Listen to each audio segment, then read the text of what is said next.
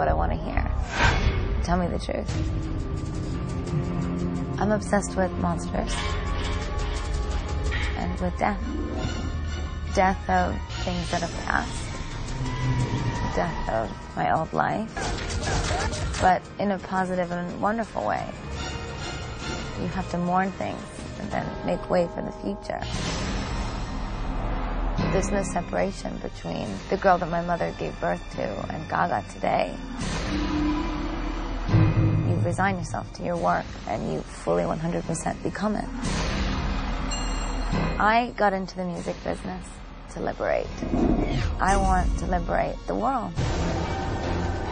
My art is liberation. My religion is my music. Stop feeding me bullshit. Anyone can be famous. That's what makes me different.